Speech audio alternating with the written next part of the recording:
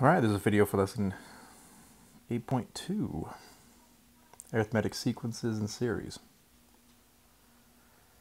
So in the last lesson for 8.1, we looked at what a sequence was and how to find a term of a sequence using the nth term, or how to find terms using the recursive formula.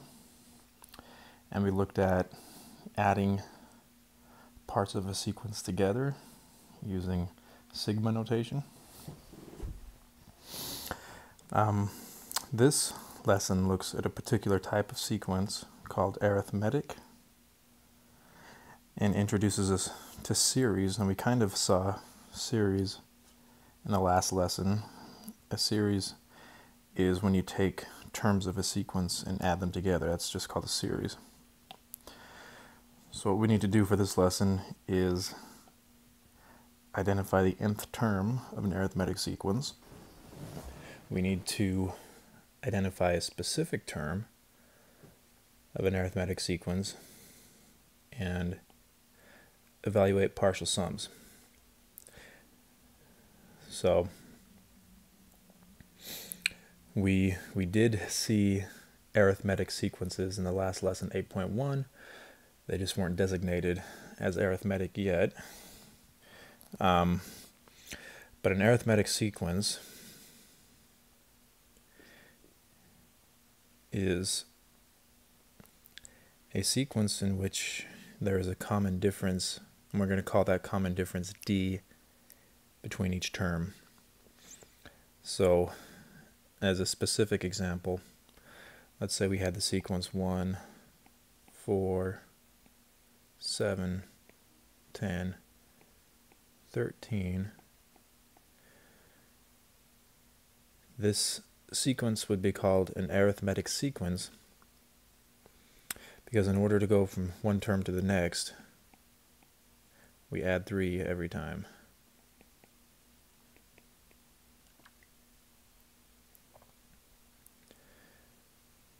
So in general terms, over here,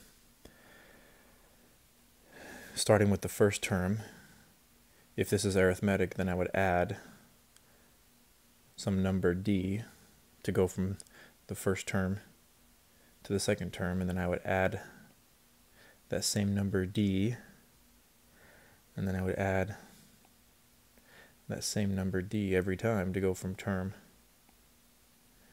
to term. Now, one thing to point out, the second term here is the first term plus that common difference. Now, if I take that first term and add 2 common differences, that's going to bring me to the third term. The fourth term, if I start with this first term and add 3 of the common differences, like that, that would bring me to the fourth term. If I start with the first term and add 4 common differences, that brings me to the fifth term.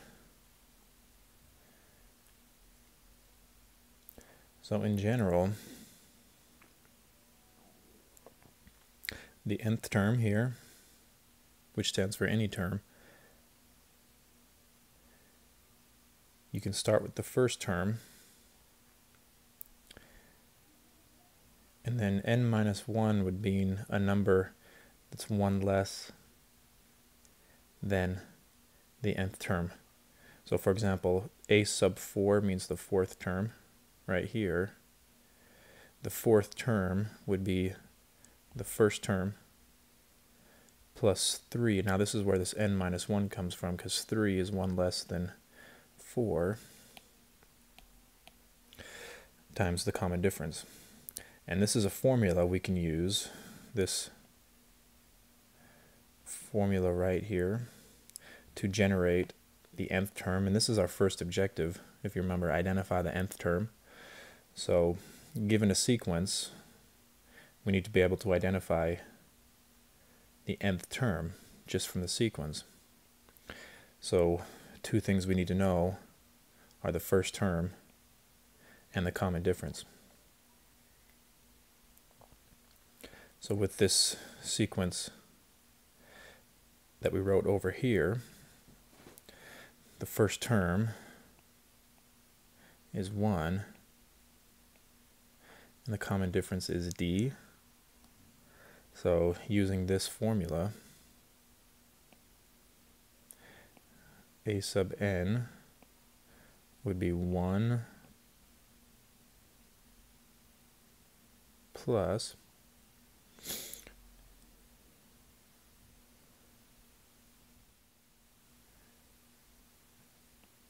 and then n minus 1 times the common difference, which is 3. And then simplifying this, we have a sub n equals 1 plus 3n minus 3. And then a sub n equals 3n minus 2. Now this is a very common way of doing it using this formula. There is another way to come up with this nth term, and it uses more of an algebraic approach. And this is something that we talked a little bit about in lesson 8.1. Arithmetic sequences, the nth term here we can see resembles linear expressions. So we could think of this as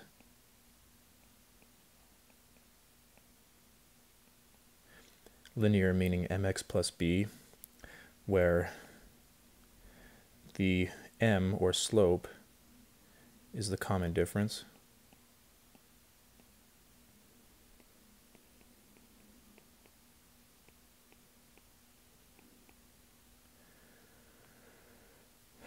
So if we looked at this sequence in terms of a function, now remember a function is an input and an output, and we talked a little bit about this during lesson 8.1. The input could be n, or the number, the spot that the term is in, and the output could be the actual term of the sequence.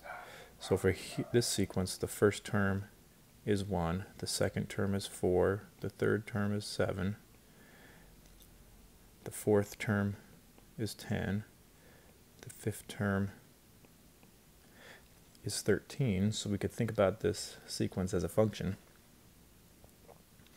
And we would need to come up with a formula for this function. Now, since it's linear, it has a common difference of 3. That common difference is the slope. So we know that a sub n equals 3n. Now, in functions mx plus b, b is usually the y-intercept. Now, the y-intercept, if you recall, occurs when x equals 0, or in this case, when n would equal 0. The one issue is there is no 0 term of a sequence, but you can think of it this way. If there were a term in front of the first term, so the first term is 1, if there were a term before that, which we could call the quote-unquote 0 term, what would that term be? And it has to follow the same pattern. It'd have to be 3 away. So that term would be -2. we could consider that our zero term, or the value of b in this mx plus b formula. So the common difference was 3, the zero term is negative 2, so the nth term is 3n minus 2, just the same as we got using this formula.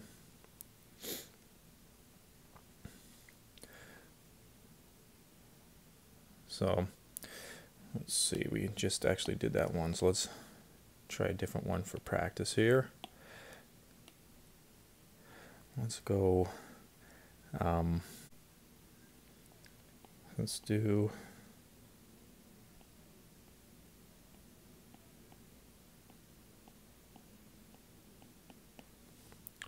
okay. So we need to determine if this sequence is arithmetic, and if it is, we need to find the nth term. Now remember, arithmetic means there's a common difference, or that we're adding the same number, and it could be subtracting, it could be adding or subtracting the same number every time to go from term to term. So the difference between negative 6 and 1 is we're adding 7, and then we add 7, and then we add 7. So it looks like it is arithmetic, because we're adding the same number every time. This 7 becomes our common difference.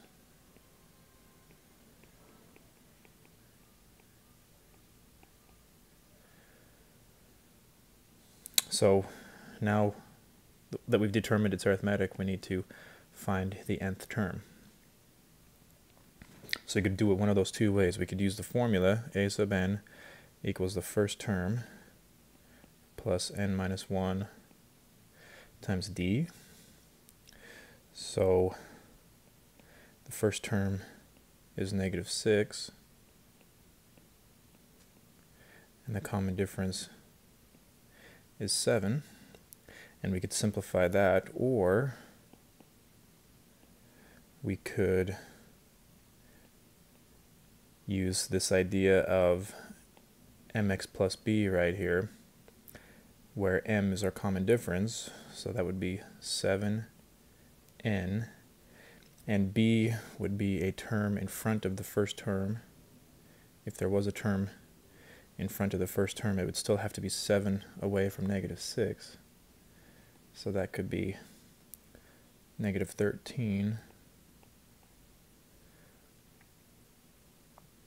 Now let's compare here. If we finished this,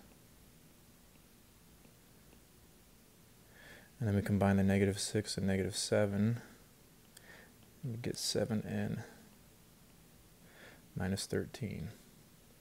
So it truly doesn't matter which way you want to find this nth term, if you want to use the formula, or if you want to use the idea that arithmetic sequences have an nth term that's linear, and use this idea of slope-intercept form. They're both great ways of doing it. Okay, another one here. Part B, same thing, determine if it's arithmetic. If it is, find the nth term. So the difference between 1 and 4 is we're adding 3. Here, the difference between 4 and 9 is adding 5. And we're adding 7. So we're not adding the same thing every time. So this one is not an arithmetic sequence.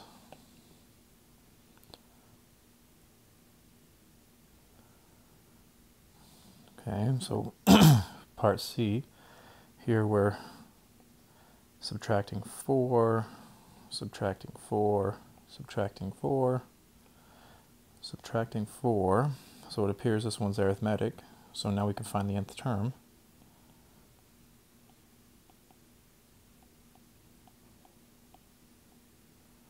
The common difference is negative 4, and the first term is 3. So if we use the formula, it would be 3 plus n minus 1 times negative 4.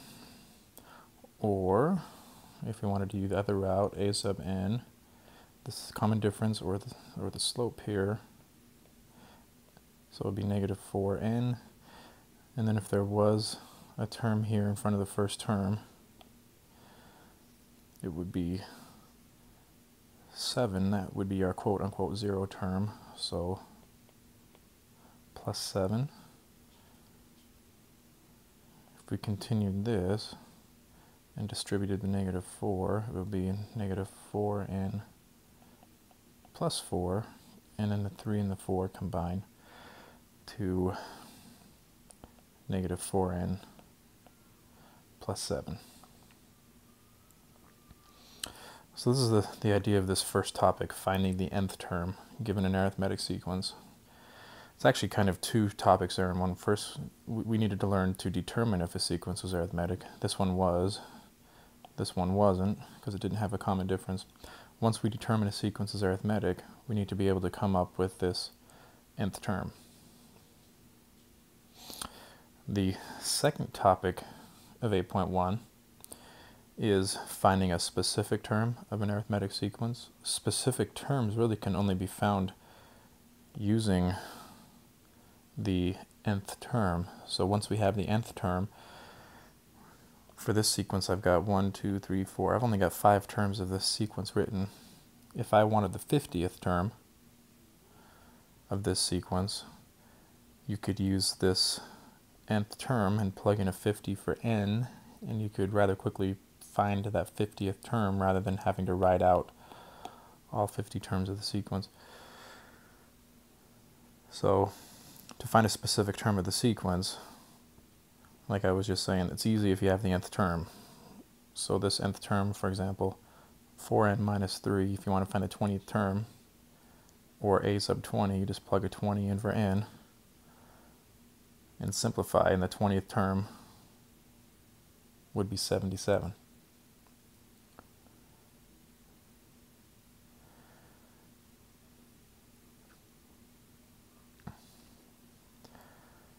Now the questions we're going to see are going to be a little more complicated than just using the nth term to find a specific term. We first have to determine what that nth term is from some information, and then use that nth term to find a specific term. So we know two things. The 15th term is 49, and the 27th term is 85. And we need to find the 500th term.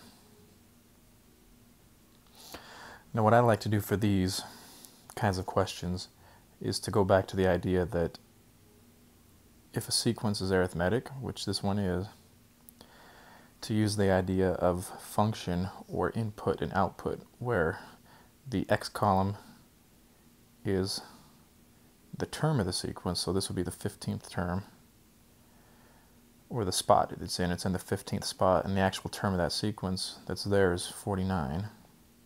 So that would be, and then the term in the 27th spot is 85. Now, if you recall from any of your earlier algebra courses, the way that you find the slope is the difference of y divided by the difference of x. So here we have y and here we have x. So the difference of y would be 85 minus 49, and the difference of x would be 27 minus 15. Now the reason I'm going to slope is going back to this idea that the nth term can be found using slope-intercept idea, or mx plus b. So first thing I'm trying to find is this common difference, which is the slope. So 85 minus 49 and 27 minus 15. Just need to simplify that. So 27 minus 15, that's going to be 12. And then 85 minus 49, let's see. That's 36.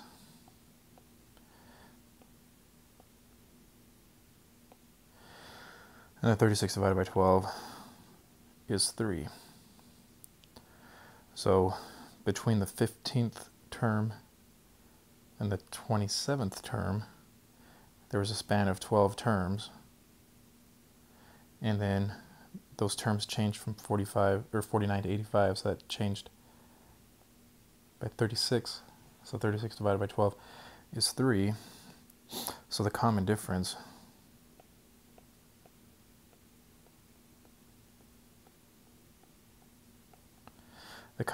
is 3. So we know part of our nth term is a sub n equals 3n.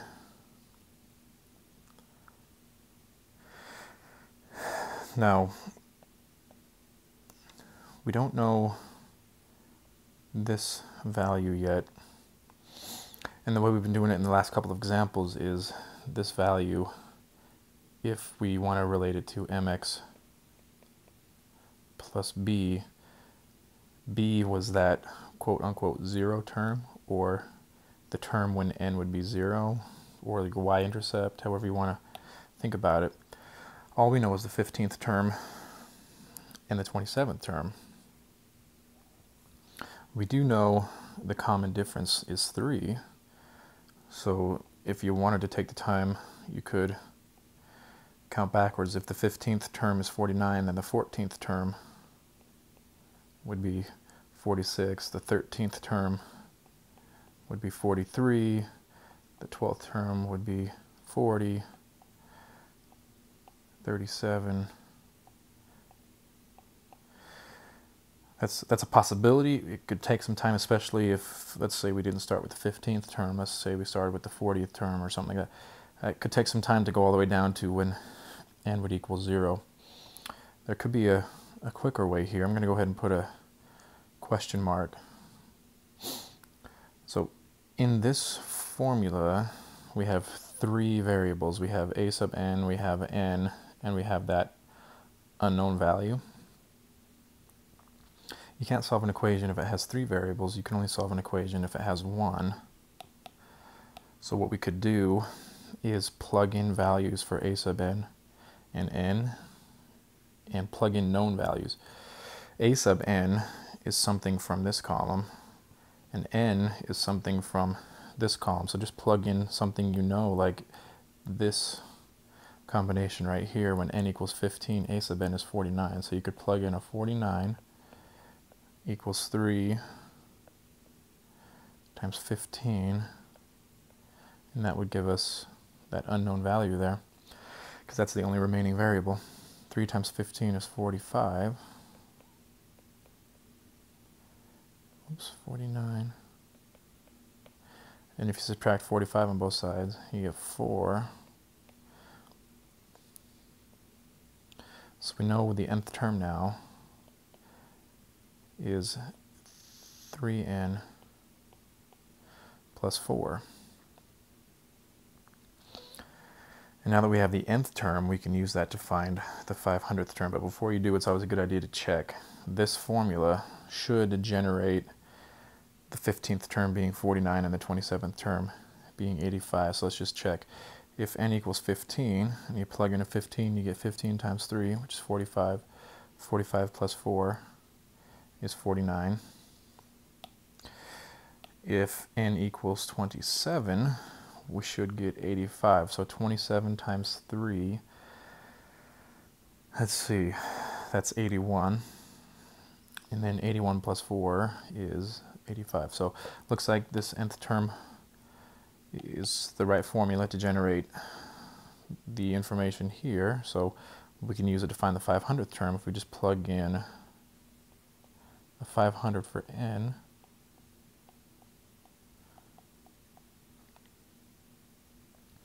(500) times 3 is 1500 plus 4, so the 500th term, 1504.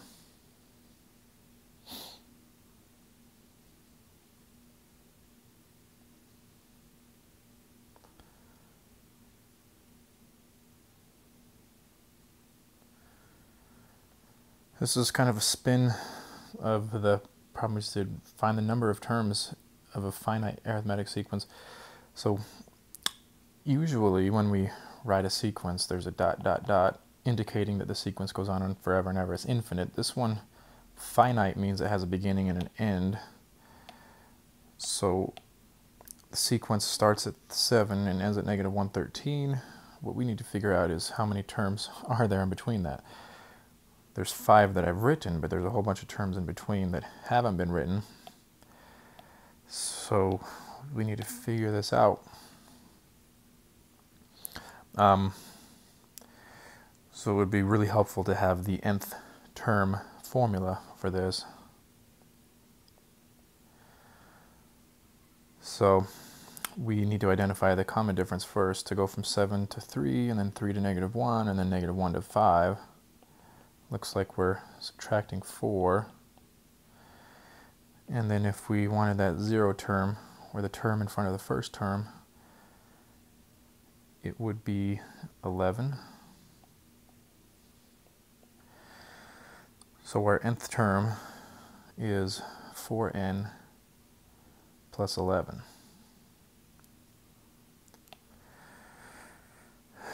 So what we're looking for is a number of terms. Specifically, if this is n equals 1, this is n equals 2, this one is n equals 3, this one is n equals 4, we don't know what one that one is. That's n equals question mark. But we do know that a sub n there equals negative 113. So we could plug a negative 113 in for a sub n and then solve for n, and that would give us this n value here.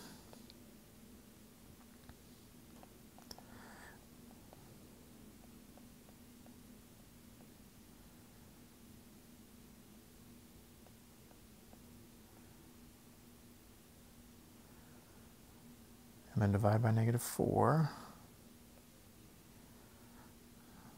So negative 144, let's see.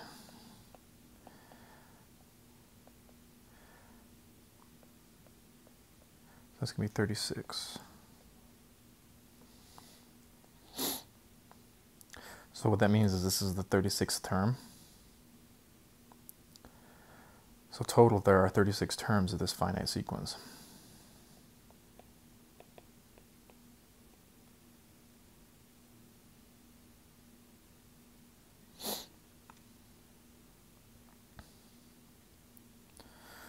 Okay, so we're on to the final topic here of 8.2, evaluate a partial sum of an arithmetic sequence.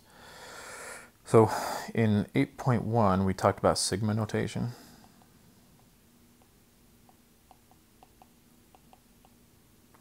And this symbol here is sigma. It denotes summation, or that you're adding terms of a sequence together, starting with the first term and ending with the 5th term.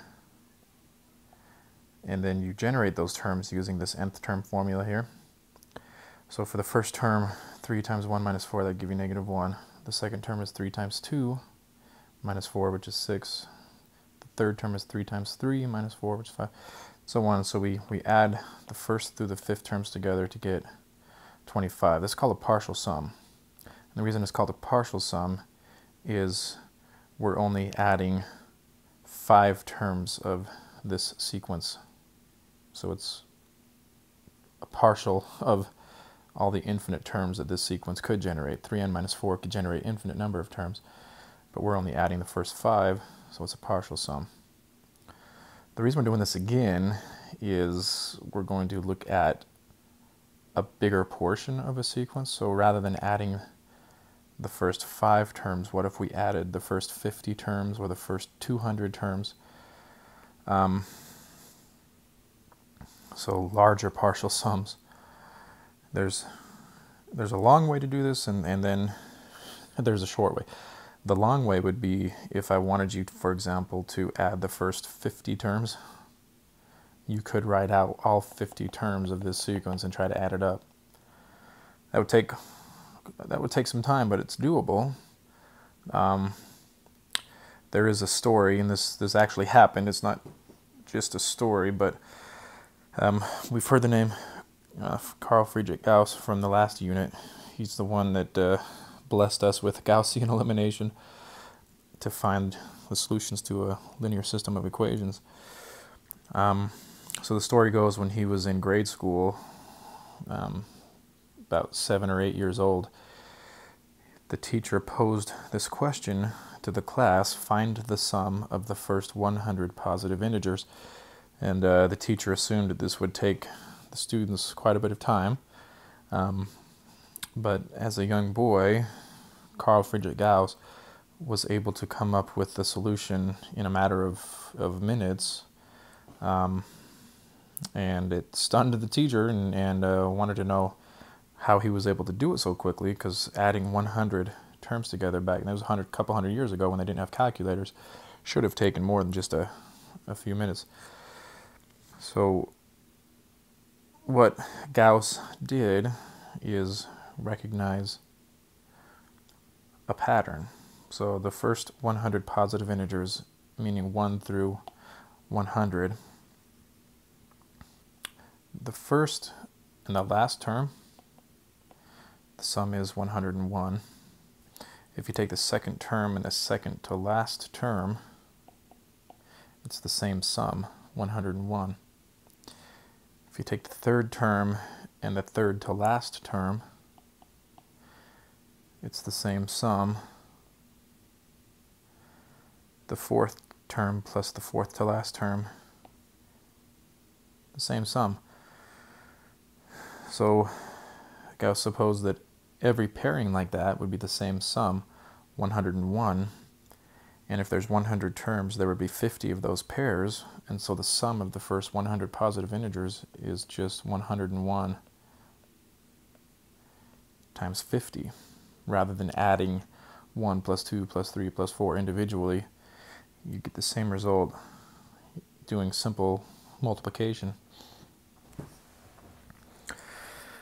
Now, you think, well, is that just unique to this partial sum, or does that hold? Oh, by the way, a partial sum of an arithmetic sequence, when you start adding terms of an arithmetic sequence together, you get what's called a series. So this right here, -1 plus 2 plus 5 plus 8 plus, that's a series.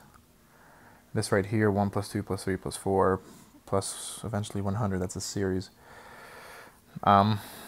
So does that only work for this particular series, or is that a pattern that could work for all arithmetic series? It has to be arithmetic for this to work.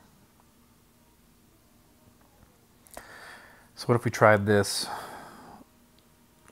with the first 50 even integers? So 2 plus 4 plus 6 plus 8 plus 94 plus 96 plus 98 plus 100. So that would be the first 50 even integers. If we took the first and last, the sum there is 102. If we took the second term and the second to last, it's 102. If we took the third term and the third to last, it's 102. So it looks like we get the same sum every time.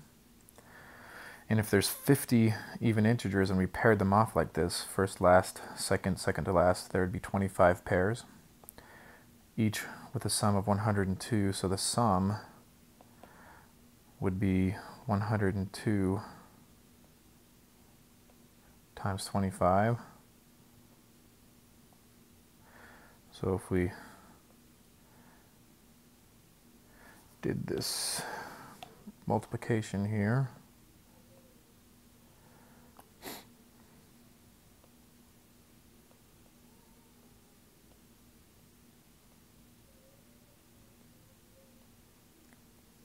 we get 2,550.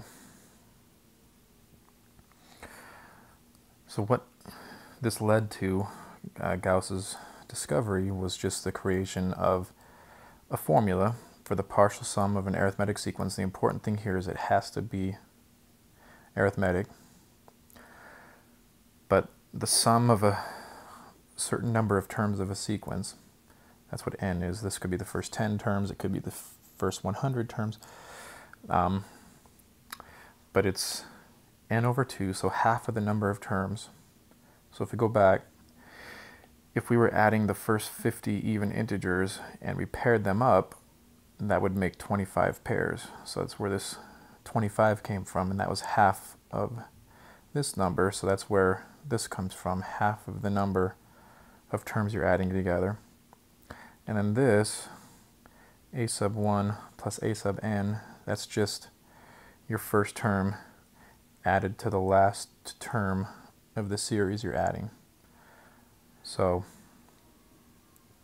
and this formula only works, again, if the series is arithmetic. So here we're going to add the first 60 terms, and the terms of that series we can get with this formula, 3n plus 5. And the idea is going to be to use this formula. So the sum of the first 60 terms is going to be 60 over 2. So then the first term we can find by plugging a 1 in for n. That's going to be 8. And now we need the 60th term.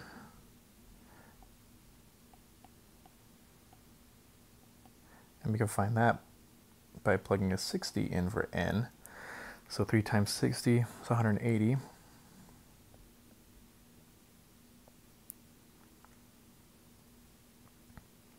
And then we just simplify. So 60 divided by 2 is 30. 185 plus 8, 193.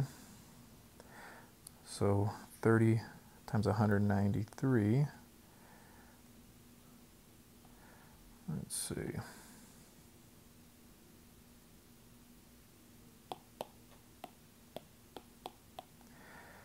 $5,790.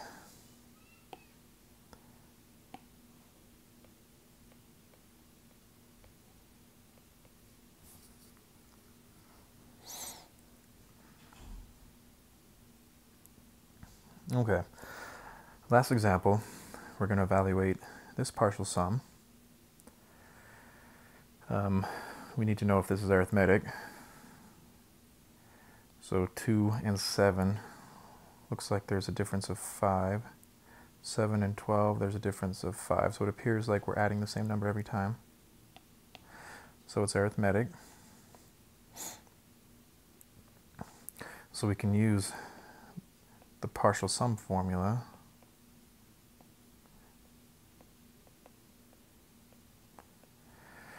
What we don't know, we know the first term is 2 and the last term of this series is 147. What we don't know is how many terms that is. What is n? So we had an example like this previously. If we knew the nth term, then we could solve for n to figure out how many terms there are of this series. So the nth term, if there's a common difference of 5, it would be 5n. And then if we had a term in front of the first term there, it would be -3, because that would have to be 5 spots away, or 5 numbers away. So it's 5n minus 3, that's the nth term. Now to figure out the n value for that last term, we could plug in 147 and leave n as a variable. If we added 3 to both sides, we get 150.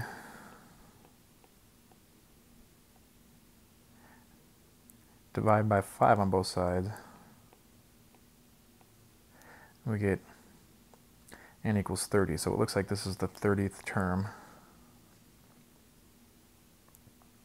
So now we know the value of n, so the sum of the 30 terms written of this series would be 30 over 2, and then the first term is 2,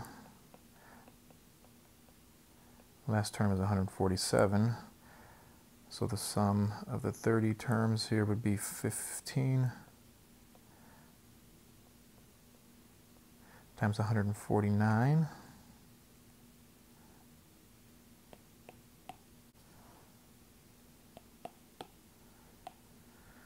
2,235.